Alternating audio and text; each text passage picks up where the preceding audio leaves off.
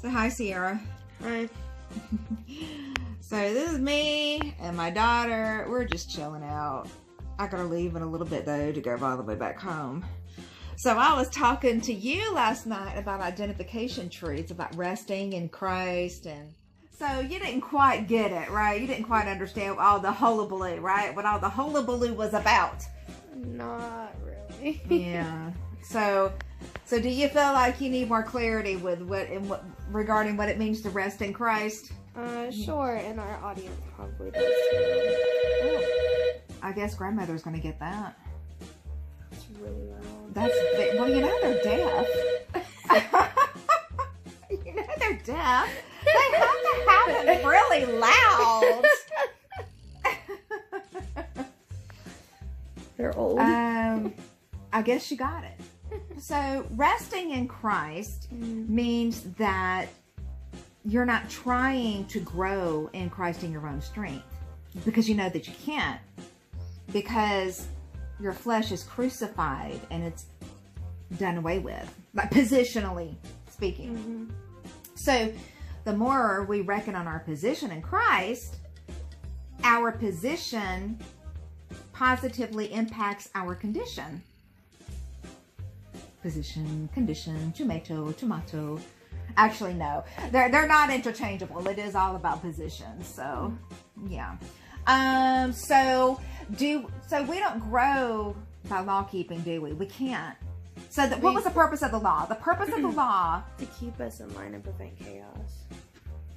Well, I mean the Mosaic law, not like laws like traffic laws or the legal. I'm talking about the Mosaic law. The purpose of the Mosaic law is to guide us in our life and tell us what to do and what not to do. Well, okay, but what does that tell you? That tells you that you can't do it. If I have to tell you, you know how these disclaimers, do not eat Tide Pods, right? Why would they say that? Because people eat Tide Pods. People are stupid, right? They eat Tide Pods.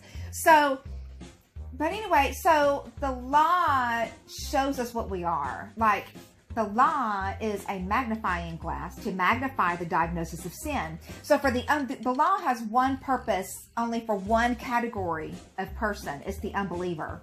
The law is the car that drives the unbeliever on the road, and the car stops at the cross. So the law leads you to the cross. The law is to produce a crisis.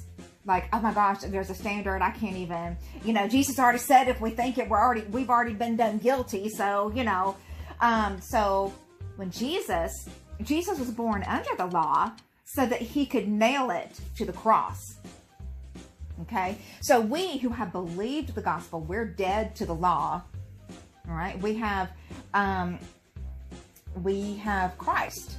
And so, we're dead to the law. We're dead to the world. The law, the power, the strength of sin is the law. So the more you try to do law keeping to keep from sinning, the more you're going to sin, because the strength of sin is the law. So when you're law focused, sin just gets stronger and stronger. So you can either be sin conscious or Christ conscious. So if you're Christ conscious, you realize that you are ruined, which is why you had to be crucified, right? Your flesh and all your efforts, even the good parts of yourself, it had to go on the cross. It had to die. Okay. So you reckon on that. And as you reckon on that, it gets you out of the way so that Christ can just work through you. Because whenever you try to take the wheel away from Christ, he's going to let you do it. He's going to let you do it, but then he's not going to help you, So give the wheel back to Christ, and he, as you rest in him, then he just leads you and guides you, and you become more, you're not thinking about sin or whatever. Like you have a cup of water, right? Like I told you last night, say the water's Jesus. You fill the cup to the brim with water, there's no room for anything else, is there? Hi, how you doing? So So anyway, but I have been praying for this girl that the Lord would open the eyes of her understanding to enable her to understand what resting in Christ really is and what it really isn't. And the only way to grow is not through law keeping, because you can't go back to the works of the law, to the works of the law for the perfecting of your already crucified dead flesh. It's counter, it's counterintuitive. It doesn't do anything, right? Because your flesh is already canceled out. The burden to grow is not on us, because the Lord canceled us out on the cross. So the burden to grow in your walk with God is not on you. This is new to you, isn't it? You've never heard Teresa, like I said, like I told her last night, I've been on a 2-year journey. All right, we had to take a break there because she had to take a phone call. But she's got to go do something real important. So tell everybody bye. Bye. All right. God bless. All right, guys. I'll talk to y'all later.